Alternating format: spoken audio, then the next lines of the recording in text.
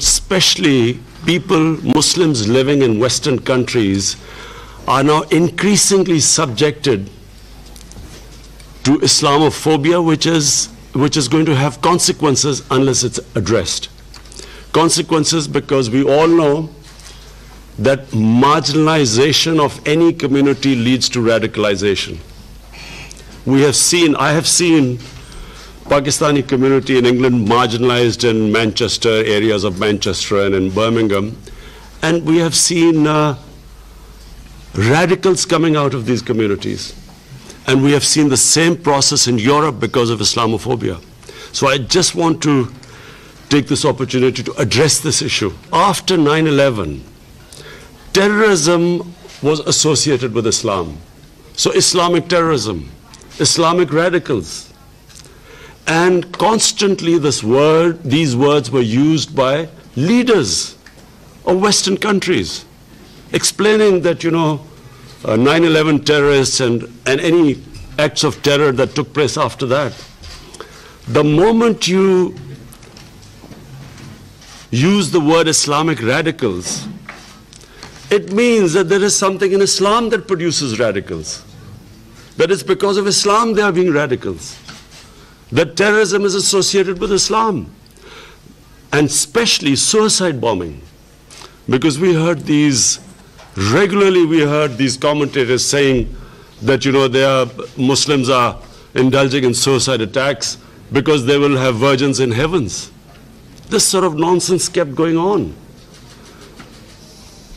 Just a brief, anyone who knows about history, desperate human beings throughout history have committed what are called suicide attacks. Before 9/11, 75% of suicide attacks were by Tamil tigers who were Hindus.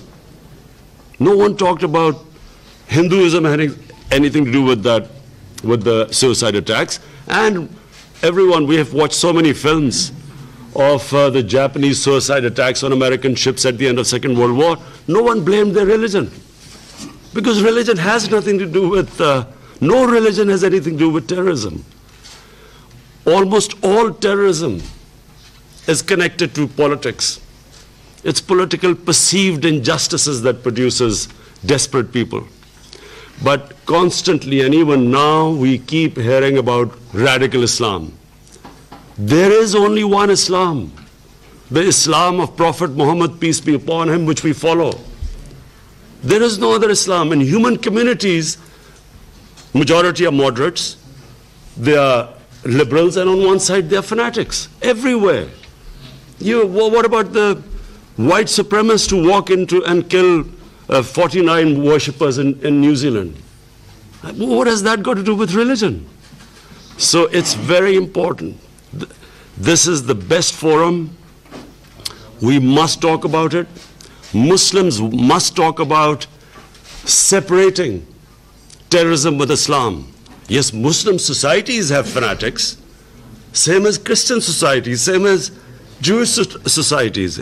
And let's not forget that in India, extremists have taken over the country, racial extremists.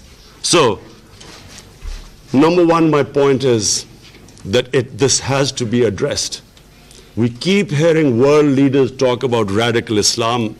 It is causing, how is a man in the street in New York supposed to tell who's a radical Muslim and who's a moderate Muslim? How can anyone tell?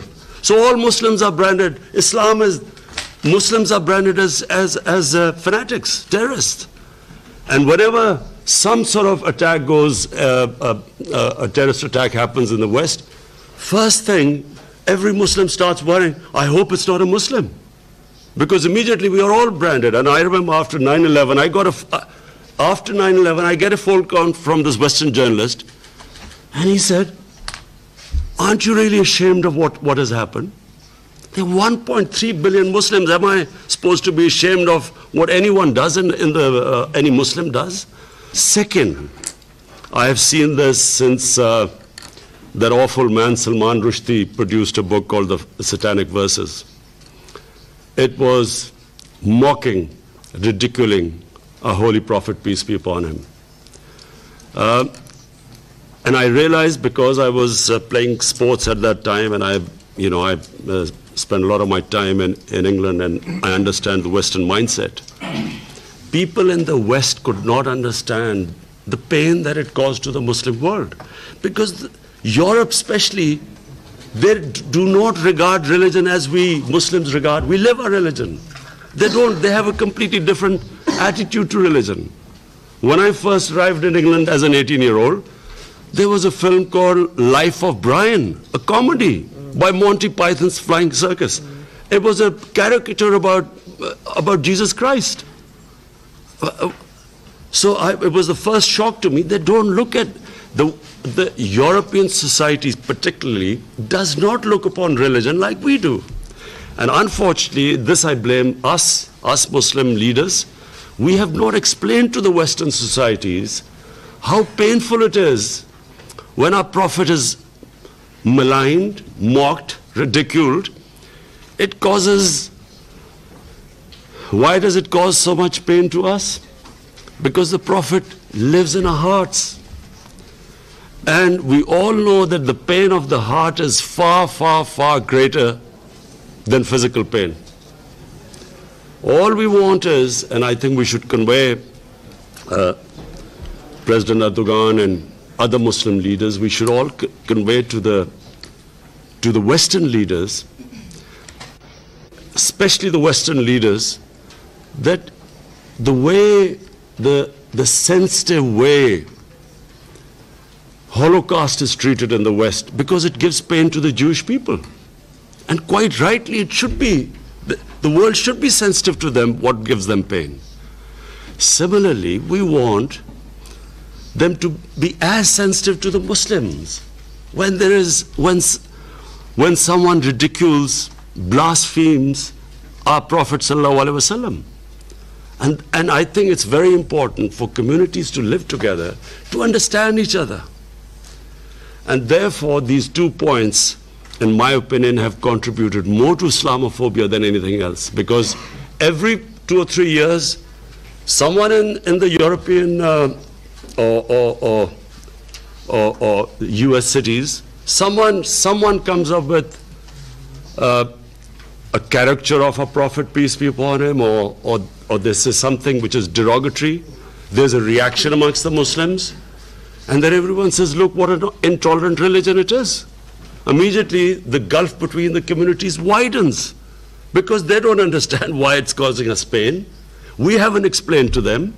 And yet there is a certain small section of society which knows that it's going to cause us pain, and they deliberately do it to make the fishes wider. So this is a great forum, the UN. All world leaders are here. And I will be talking about this in my speech on Friday as well. But I feel that it is important that us Muslim leaders convey these 2 things. Because all it does is it creates fissures amongst human beings. And anything that creates fissures, this is the forum where we should try to unite humanity.